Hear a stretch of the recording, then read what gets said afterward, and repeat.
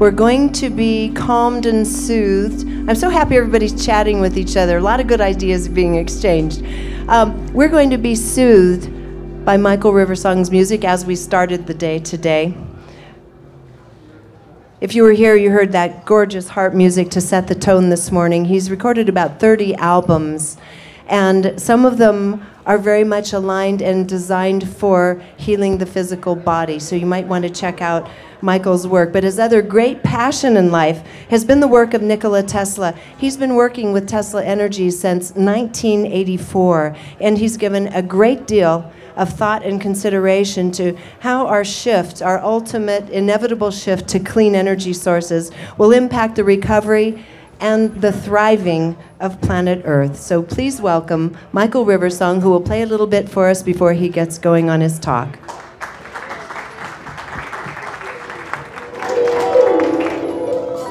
Thank you.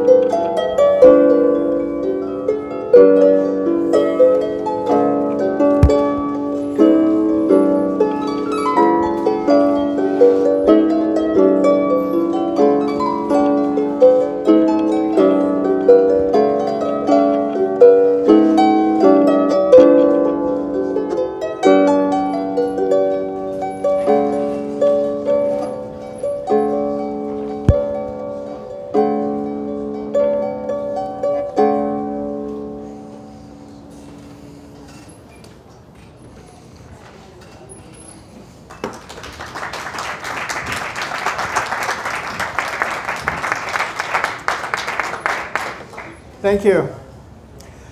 For that piece, I used what's called Dorian. If you're into music, you know what that means. The Dorian is balanced on both sides of a center point, and it's something we're seeking in this movement. It's one of the reasons why I was so happy to take on this task of putting together a particular presentation. One of the things that I know a lot of speakers like to do is tell you a lot about why they're qualified to make this particular presentation. Given that we don't have a whole lot of time, I'm going to skip a lot of that. Just rest assured that there's been a lot of homework that went into this since 1984. And that was the year things started really changing. And that's when I started recording albums, and when there were a few miracles that happened that brought me into contact with inventors and researchers in a very big way. And I was able to see a lot of the inner workings of how these inventions come together. And then later on, for 9 years, I operated an environmental consulting service and surveyed a lot of buildings and found the environmental problems, wrote reports, and from those reports, people were able to make improvements. This is something that's very common in Europe, but in America is almost unheard of, and that's eventually why it was shut down, because really there wasn't a market for it in this country. But we still have the knowledge and the ideas. One of the things that really got me going was way back in 1970 when we had the first Earth Day. That was the only day I ever ditched from high school. I was one of those people that was a little bit on the edge, but I certainly wasn't a hoodlum either, so they never knew what to do with me. And that Earth Day, I said, I gotta take part in that. For some reason, there's always been this concern with the environment. Part of it probably has a lot to do with watching too many really beautiful places that I used to play getting paved over and turning into just more junky suburbs. I think a lot of people have had that experience, and that might be why some of the people are in this room right now.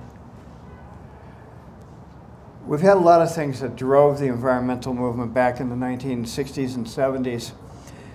And these were concerns that came up through various sources, including water pollution, air pollution, habitat destruction, toxicity of all kinds, and sometimes that's even in our own homes. species endangerment and extinction started to get more noticed. And of course, you have the aesthetics. It's really no fun to see a house that's already falling apart a year after being built, where there once was a beautiful little grove of cottonwood trees with a few boards up in it that made a treehouse palace for some kids. These concerns spawned a lot of environmental organizations. Most of the organizations that we know and love today, Sierra Club, National Wildlife Federation, Defenders of Wildlife, etc., they had their origins during this period. They were based on the assumption that you had to work with the political system in order to make changes that would result in a better environment. And there's nothing wrong with that. You really do have to do that. And from that, we got an EPA, which has been sometimes effective, sometimes not. Sometimes the EPA has engaged in projects that seem designed to fail.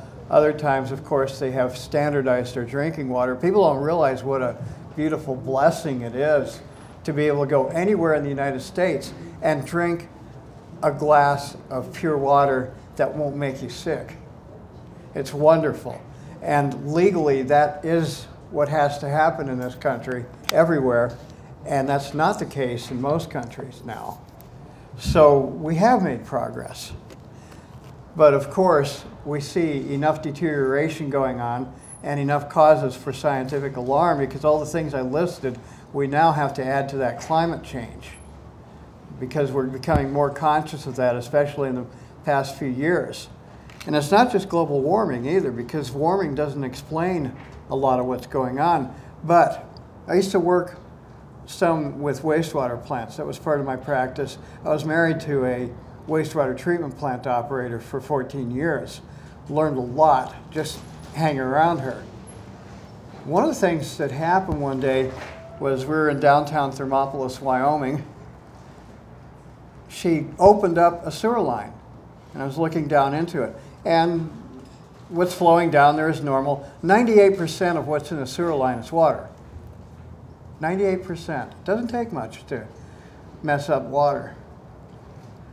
And all of a sudden, some oil, some gunk from some auto repair place down the street started coming down the line. And the water was all turbulent and icky and crazy. And then that passed and the water was smooth again. And I realized an important engineering principle.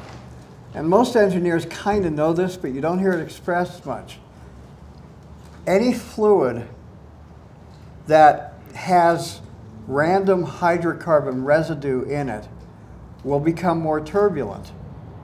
So our problem really is global turbulence. And when you start looking at it from that perspective, all of the bizarre phenomena we're seeing with oil and stuff in the atmosphere is explained. And we see the weather patterns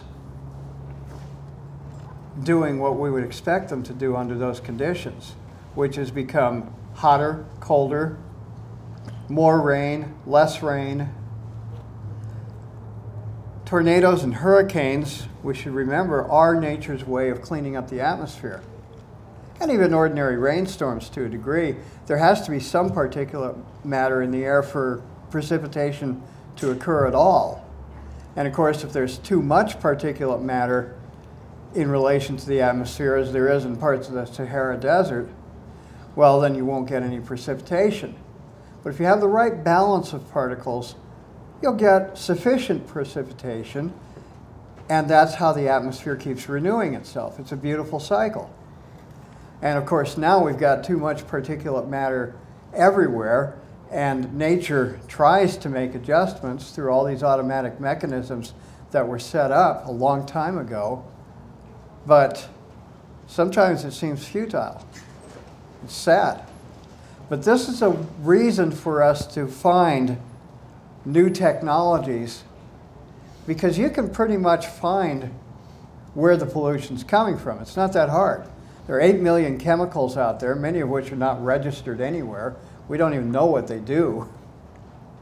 And we have, of course, the burning of various types of hydrocarbons, diesel and gasoline especially.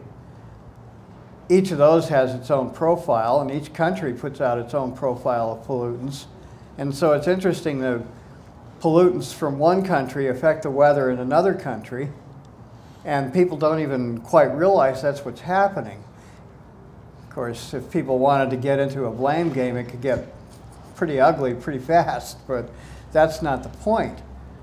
And the point is that we have all these different profiles, and we have all this fuel being burned, and that is driving a lot of what we're concerned about. So you had developments coming up in the 70s and early 80s, solar, wind, geothermal, biofuels. I got involved in the solar business in the early 80s, and we had kind of a rough go of it because I was competing against liars. It was odd, they had a tax credit for $10,000 for a solar system. You've spent $10,000, you get some off your taxes, and it was a pretty neat deal. And there were some companies, and no matter what you had going on in your house, the system would cost somewhere around $10,000. Amazing coincidence. I actually, being an environmentalist, I found it was worthwhile to look for the best bang for the buck you could get, and discovered through some experimentation and some hard jobs that solar air worked better than anything. You could make it out of practically nothing. You could make some of your solar panels out of construction waste material, and you could get a lot of heat for that. And your payback was negligible because sometimes you could literally use scrap, and that was wonderful. That wasn't a popular idea.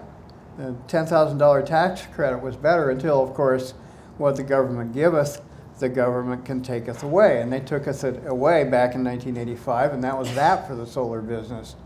And we lost a lot of ground in the interim because a lot of the technology that had been developed and researched in the early 80s was literally lost.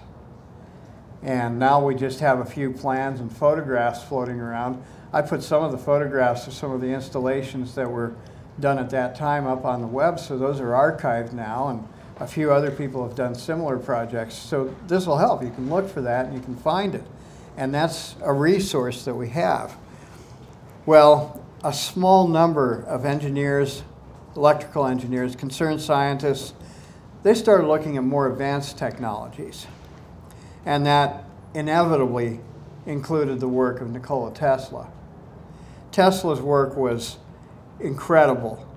And there were several research threads left behind that never were fully developed. And the stories about Tesla's work are fairly well known in other sources. We won't really go into that too much here. But he did have some solutions that looked like they would really help in terms of environmental profiles and essentially give us what Tesla said could happen. And he said this in 1905 when he was working on his world wireless transmission system. We will never have to burn another drop of fuel. Now when you think about that, and you think about the huge proportion of environmental degradation that happens simply from burning fuels, and that includes, unfortunately, even natural gas. How do we do that? Well, fortunately, in this group, and in the groups that are aligned with the breakthrough energy movement, there are plenty of people who are now discovering it every day. We're making little advances. This summer in Philadelphia at the Tesla Days, we saw a team of engineers fooling around with a replication of Tesla's wireless system, and they had it hooked up to a solar panel. It wasn't quite working all the way, but there's a step. And there are a lot of little steps like that going on all the time now. Michael Lees out in California has done some awesome work putting together a lot of different duplications of the technology and has found that the parameters are pretty loose. A lot of ways to build these things that are going to work. And so that's good because, again, you can start recycling waste material, or as Buckminster Fuller likes to say, above the ground mining. And you could get all sorts of materials and cost efficiencies just by doing that. We also have a few other researchers who came to light during this time, especially in the early 80s. T. Henry Moray, E.V. Gray, they've probably been mentioned by other speakers. A lot of informal networks and structured organizations arose out of this research, and one of the prominent ones was the International Tesla Society. That's where I came in because I was a volunteer with them. And we had conferences first every 2 years and then every year. A lot of amazing technology presented each year, step by step. And some of the threads have gone away. We don't know even what some of these things were all about. We had a few people who were clearly perpetrating various types of fraud, but we also had inventors who were systematically, gradually coming up with better technologies. I'd like to mention in that context George Weissman, who picked up on the work of Yul Brown. So we have the Brown's gas generators that he's put out. Weissman also was able to find some great carburetor improvements.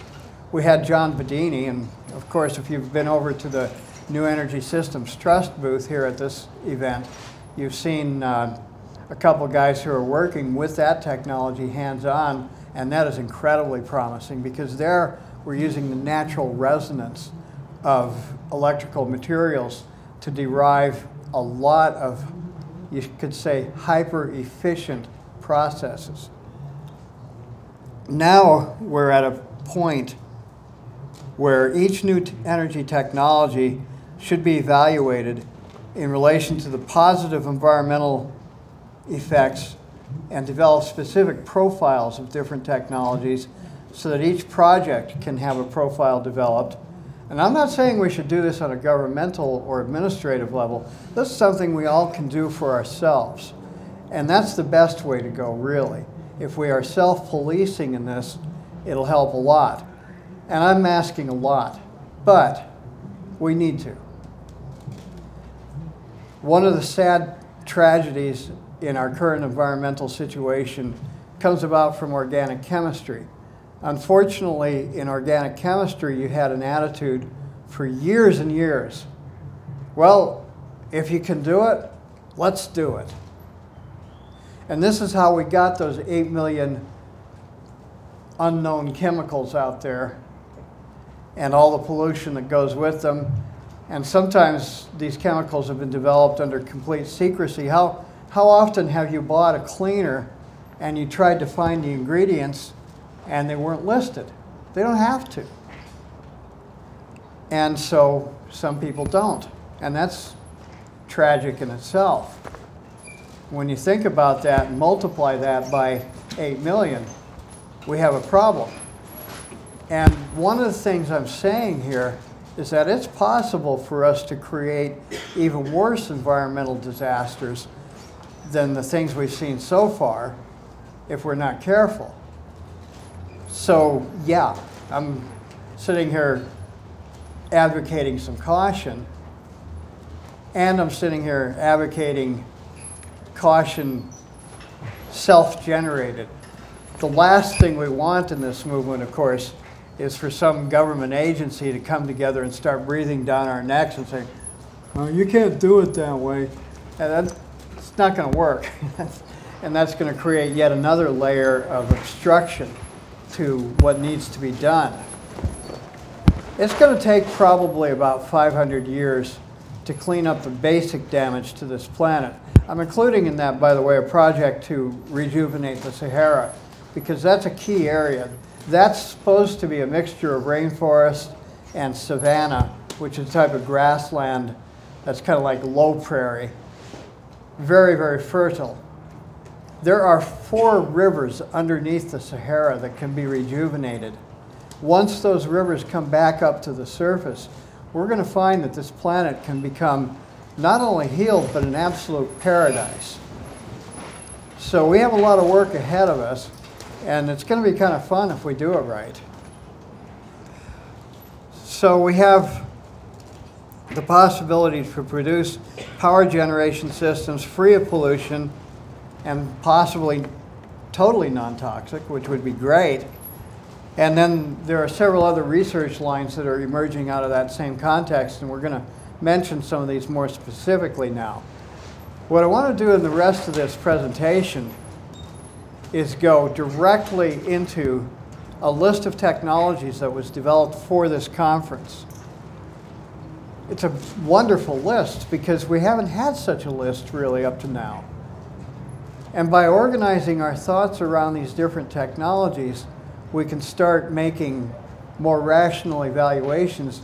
And I think we're going to do a lot better at finding, funding, supporting, and extending the projects that are going to have the most effectiveness.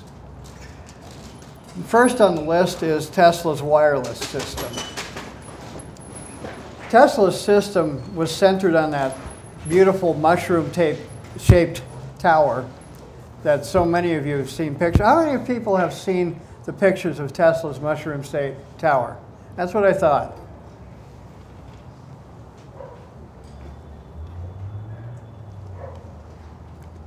That's a great grand motif for our whole movement. And that tower was designed, so there's actually more underneath the ground than there is on the surface. He had tunnels and structures going 300 feet down into the earth. Huge masses of metal included.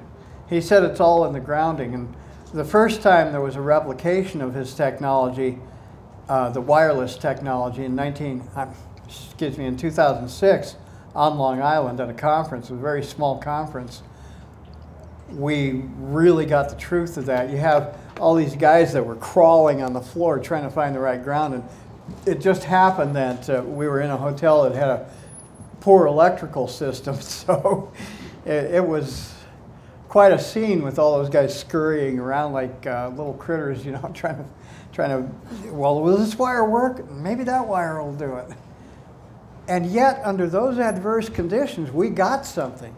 We got a little bulb to light in the air, and we knew we had it. So this wireless technology is incredibly efficient. It's less resource intensive because the only place you're using any appreciable amount of metal, copper, is in the transmitting and receiving coils. Interestingly enough, the receiving coil, and Gary Peterson has proven this, you don't even have to use as much material for the receiver as you did for the transmitter, because on the receiving end of it, it only has to look like the transmitter as a resonant match from the viewpoint of an electron. That means you have a tremendous amount of latitude in design for a receiver in the wireless system. More latitude there than you do for the transmitter. The transmitter, we know certain things have to happen. And yeah, you're going to use a lot of copper. That's part of the environmental profile. And yeah, we can get some of that from our above ground mining operation. And the amount of copper we use in the initial transmitter coil is significantly less than what we're going to use for a power transmission line. One of the big recommendations, and I really, really hope somebody picks up on this soon, is that we have remote wind power generation facilities set up so that you can have a transmitter there next to the wind generator and transmit the electricity down into a valley nearby where the electricity is desperately needed for irrigation. And this can be done on a third world basis. It's not going to take all that much in terms of expertise, time. It just takes a community. So that's a wonderful, promising technology right there. Gary Peterson's is one working scale model. I mentioned Michael Lee's. Should mention Henry Ong over in Philadelphia and some of the people working with him. Quite an Nelson Limtois, another one. Quite a number of people now, and this is going to help a lot. So the environmental profile of this is very positive, and the wireless transmission that Tesla developed is something that definitely we should be pursuing.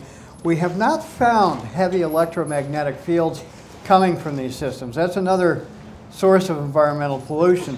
One of the things I used to have to do when I was doing the environmental assessment business was go to homes that were located near power lines, and people were getting severe health problems sometimes moving into a place.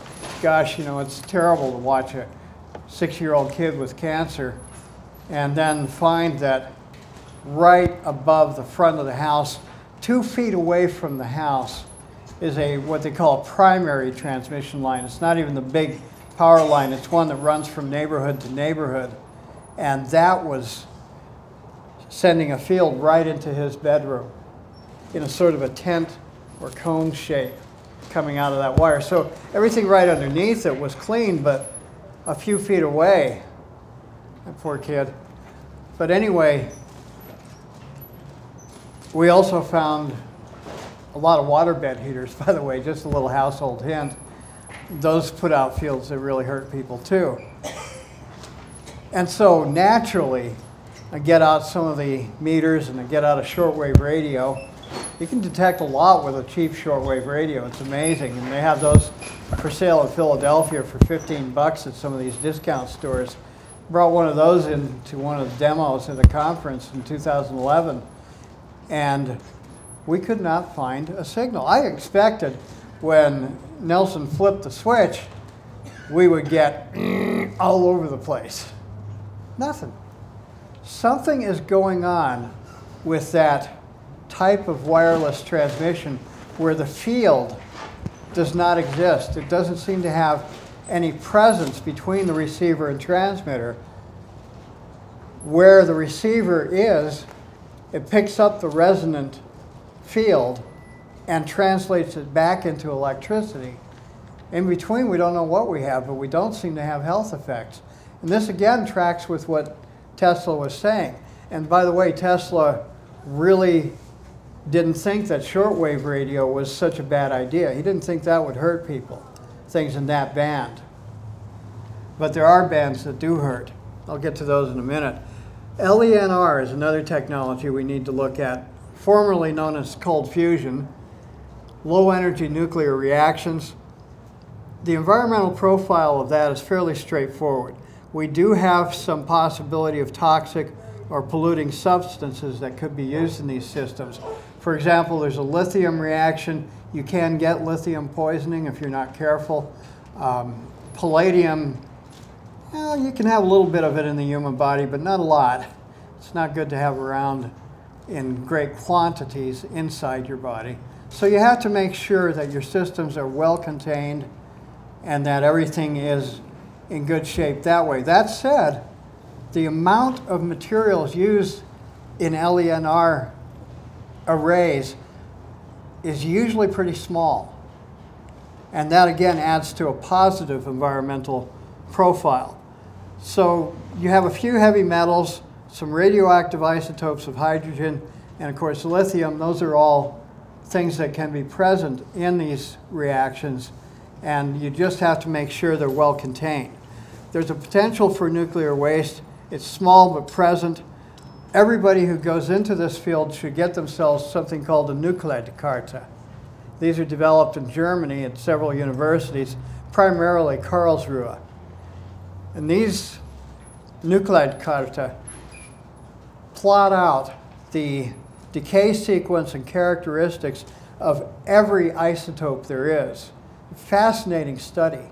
And if you start getting familiar with that and with the types of patterns, there is one type of radioactive decay you have to watch out for, and that's alpha particles. And by the way, an alpha particle is the same as a positive ion. I know that sounds a little hard to believe, but it's true. That's all it is. An alpha particle can do the same things a positive ion can do in the body, And we know about those coming ahead of storms. We had some on Thursday ahead of that big wind we had last night. That's always something that you watch for with big winds. And it's one of the reasons why emotions of people in Boulder, by the way, are always going up and down, because of those ion fields that roar through town, usually ahead of a windstorm and during the windstorm. Wind always, that type of wind that we had last night, always produces a lot of positive ions. And what's a negative ion, by the way? That's another thing that you find in radioactive decay sequences. Those are simply free electrons. And a negative ion is a good thing to have. And they help your breathing, they help every metabolic process you have. So if you have an LENR that's primarily emitting beta particles, that's free electrons, that's actually a positive environmental profile, unless of course you have way too many all at once, which is fairly rare. And when you study the nuclide character, you'll see that. So that's a fun thing to think about. And the third type of decay, by the way, comes from gamma rays. And those are very, very high frequency on the electromagnetic spectrum. Once you get the frequencies very, very high, you have a lot of problems, which we'll see when I get to the directed energy part. Okay, hydroelectricity, generally a good environmental profile, except for damage to landscapes, habitat, and agricultural properties. There's a case right now in Brazil where a key tribe, the Capayo, are being displaced. We need to find every Capayo we can, every living member of that tribe, and hire them. These people are the only people left in this world who actually know how to manage the Amazonian environment. None of the other tribes in the Amazon, because of various historical factors, actually have the knowledge that the Capayo have. And hydroelectricity right now, as we speak, is displacing those people. So we got to go and search them out and see if we can do something about that. Because they can help us. They can help everybody. Now, hydroelectricity, you see, has a lot of problems that weren't apparent at first.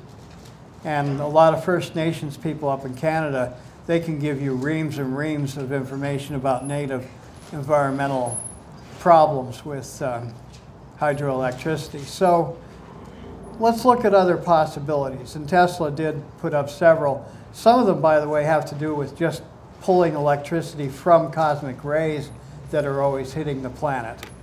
And taking those ultra high frequency things, cosmic rays, gamma rays, X-rays, and transforming them down into usable electricity.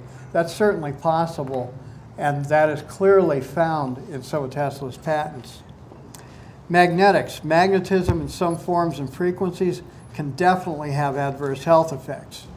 So far, studies officially done by governments have been contradictory, and that's in the interest of a lot of corporations. I think a lot of people in the electromagnetics business, in the cell phone business, etc., would rather not know. I guess I could see that. But we do have to watch our magnetic motor technologies. Just get one of those little magnetometers, a Gauss meter. Some of them are fairly cheap. Of course, you have variations in quality. You get what you pay for in that field. If you can afford a good Gauss meter, get one. If you're really working on a magnetic project, you'll be glad you did. And you can precisely measure the fields coming off of it. You can see their extent, which actually is usually not too big. Most magnetic fields fall off fairly quickly. So really a lot of magnetic motor projects are going to be best solved in terms of environmental profile just by keeping them a little distance from where people are working. There are also several types of magnetic fields. That information is beginning to come to light, and as that does, we can integrate that into our environmental considerations and actually find some really, really useful fields too. Plasma gas. There are inherent inefficiencies, there are inherent efficiencies that reduce the potential for air and thermal pollution. Now, plasma gas projects include Paul Pantone's GEAT, And I saw a couple things out there in the exhibit area. I didn't have a chance to look at them as thoroughly as I'd like, but we do have what we call low temperature plasma. Now we know the majority of matter in the universe, the material universe, is in the form of plasma. That's an actual fact. We living in these supposedly solid bodies are rare in the universe. This has a lot of implications, and you also have the old consideration that plasma existed at 10 million degrees Fahrenheit and above. Well, now we're finding out that they can exist at much lower temperatures, and Paul Pantone really paved the way for us to realize that. So these low temperature plasma actions generally have a good environmental profile, partly because they're using less materials, and partly because the plasma reactions are so isolated from everything else. There might be some problems with metal alloys used in construction of the equipment. That's just something that has to be evaluated individually in terms of metal toxicity. 0-point energy. So far, the designs in this category have tended to be pretty small, and that minimizes in itself the potential for pollution. So I like the 0-point energy concept in a lot of ways. As a matter of fact, some of that implies the use of nanomaterials, incredibly small amounts of material. When you're using that little amount of material, you got very little potential for pollution.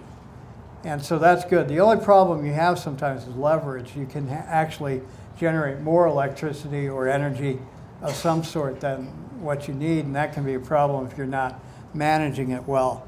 Now we come to directed energy technology. This is a can of worms. And this is where the most work needs to be done in terms of environmental evaluation. Much of the listing for directed energy technologies is military.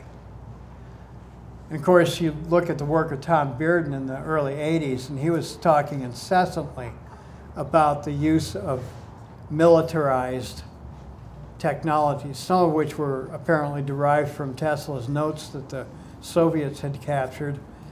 Some of it, who knows where it came from. Now, of course, you find a lot of different technologies that fall under this category, many of them top secret. There's a high potential for weaponization. Anytime you have that, of course, that means an environmental problem. It's been said that ultimately an army is there to protect your country's environment. Now, if we really lived with that, that would be kind of cool, actually, if we said that that's their duty. It could get a lot better, in terms of the way soldiers have to think. And of course, if you start going into the ancient documents, particularly The Art of War by Sun Tzu, he says flat out, the worst thing you can do is get in a fight with your enemy. Now, if we keep that characteristic in mind, that phrase, that can help too when we're dealing with military stuff. I'd like to get rid of all military hardware. I've never owned a gun. I've been urged to repeatedly throughout life and just never have owned one. And I've been in a lot of strange situations, as you might imagine, never needed one. So we can live like this. It's been proven. And not just by me, in my limited experience. A lot of people really do pretty well without any kind of weaponization. So this is something that we can apply on a wider scale. We can apply the teachings of various people like Peace Pilgrim in particular, and that will help our environmental profile right there. We have to look at microwave disturbances and splatter. Tesla specifically said that the frequencies we now associate with microwave, which essentially are above 1 gigahertz up to what we call infrared, that range of frequencies is dangerous to health, flat out. We shouldn't be using them. And of course, what are all those cell phones in our pockets running on? And all those Wi-Fi systems? It's all microwave. We don't know what the cumulative effects of those things are going to be. And so we would do best in developing our new technologies to just kind of stay away from that area for a while until we can piece together what's going on. I suspect a lot of what we're going to find is that we have to operate on resonance. So if you have a resonance that goes like this, can you hear that? I'll just sit down and do it right. Okay. You have a resonance like this, that's an octave. That resonance is good. Now you have a resonance like this, that's not so good.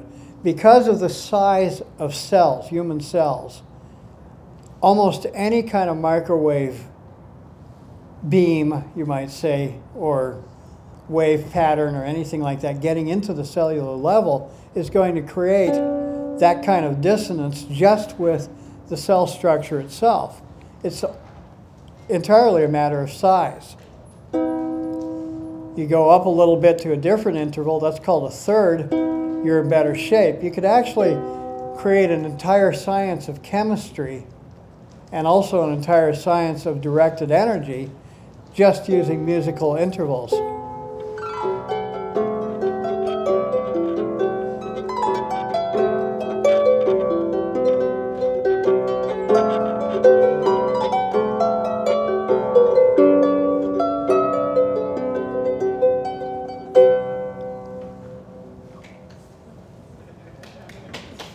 Thank you.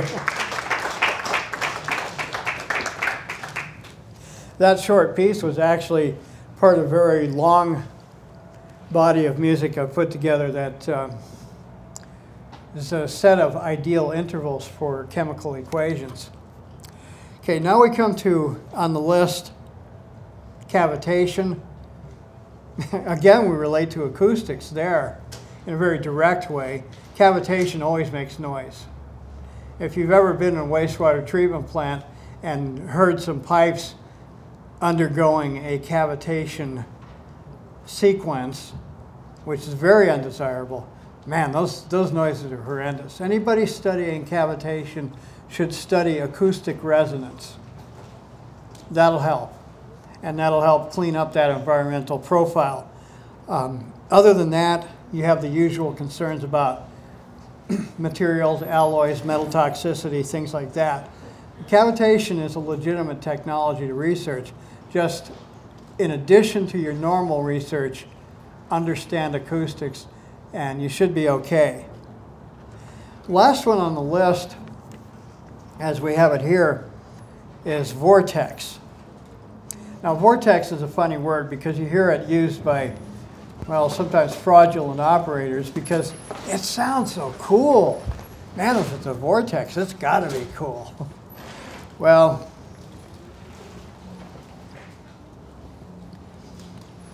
we don't know that for sure. We do know that every material object in the universe has a neutral center. I am advocating that we stop using the term black hole.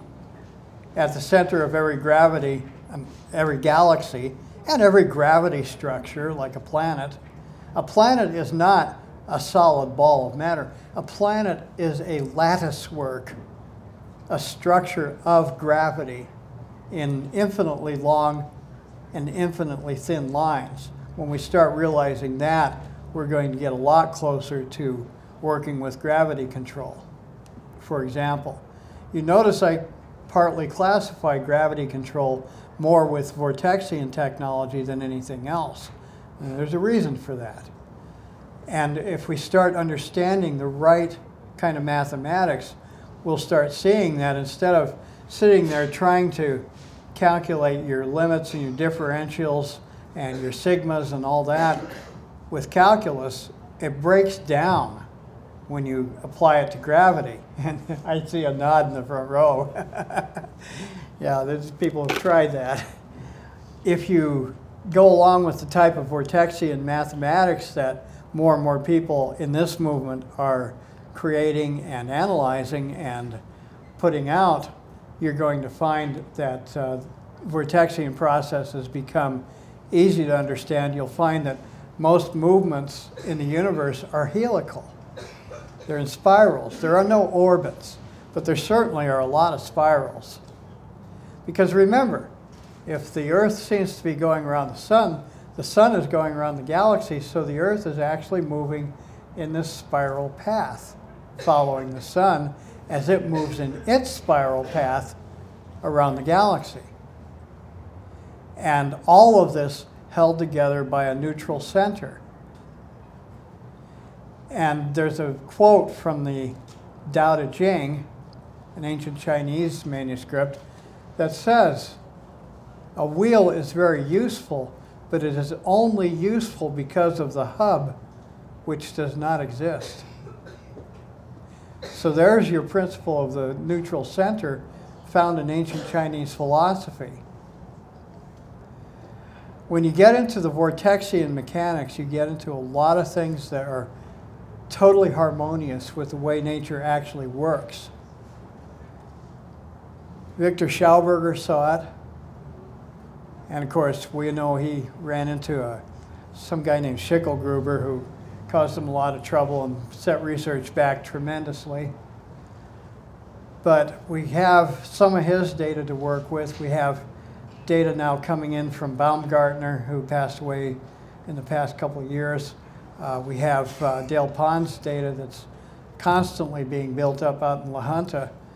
And we're finding more and more that Vortexian mechanics is a really, really good way to go, and possibly is a factor in all the other technologies I've mentioned in making them effective.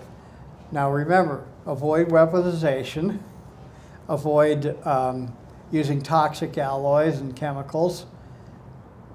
But yeah, let's go and build some stuff.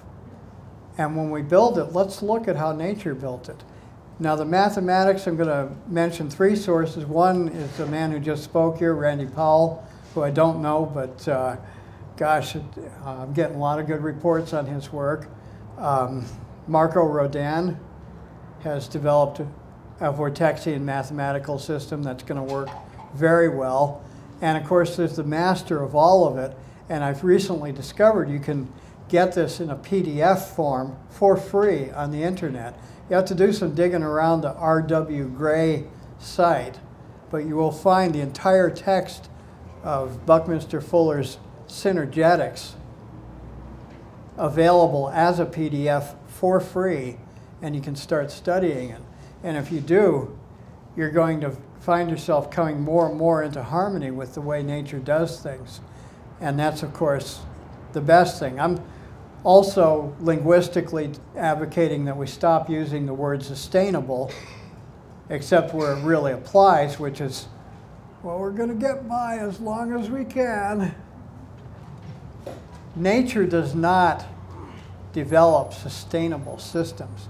Nature, if you start looking at it, go out in the fields around here, look at the weeds. That'll teach us. Nature develops huge amounts of abundance. Every weed has tens of thousands of seeds coming out. Every cubic meter of earth has tens of thousands of seeds in it, held in reserve. If it gets a little dry, the desert plants start coming up. If it gets a little moist, the montane plants start to come up. And if it gets in between, the prairie plants come up. That's the way it works throughout the Front Range. Nature is always creating huge amounts of material. And it's not sustainable, it's regenerative. That's what we're really looking for. And that's what we start finding as we explore Vortexian mathematics, because we start seeing a math that's based entirely on natural processes. And yes, this moves us into a higher consciousness level, and it's just exhilarating to think about it. And we find that this mathematics alone can help clean up our environmental behavior, and it can also start giving us the design parameters that we really need to put together functioning projects. We also find, too, that elemental transmutation, it keeps getting mentioned here somehow. We all grew up in school knowing that that's impossible. One element does not transmute to another except under very controlled conditions of radioactive decay. Well, we're finding out that's not true. Unfortunately, again, we've had to deal with fraud. We've had a few people coming up and they'll do some chemical reaction. There's a little bit of white crud left over on a piece of metal, and hey, look, that's gold. No, I'm sorry, that's white crud, okay? What we really need to do is see what's really going on with the possible mathematics, and a lot of it is resonant. And when we start understanding natural resonance, we're going to discover that the Vortexian mathematics, synergetics, Rodin's work, Mr. Powell's work, all of this is going to give us an entry into a much more enlightened age. And we can use this material for not only developing more environmentally sane technologies, but also, and I think even more important, a higher level of consciousness. So planning to do environmental assessments on these new technologies is a wise move. We're in a position to prevent a lot of problems before they happen. And we should remember something too. It's kind of a good general rule of thumb. All environmental problems are fundamentally ethics problems. If you start looking at it that way, I think we're going to make a lot more progress. I'm going to end off with another piece on the harp, something to hopefully send us out with a good little bit of resonance on our hearts.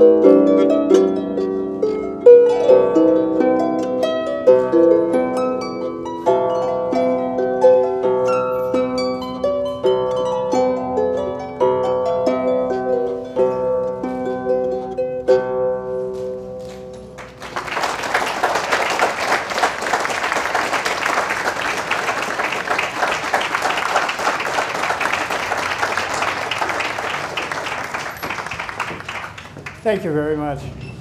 Thank you, David, for your very pure, it was a very pure and non-judgmental assessment of all the technologies. It was really refreshing. Excellent. Thank you. Okay. Is this yours? Yeah.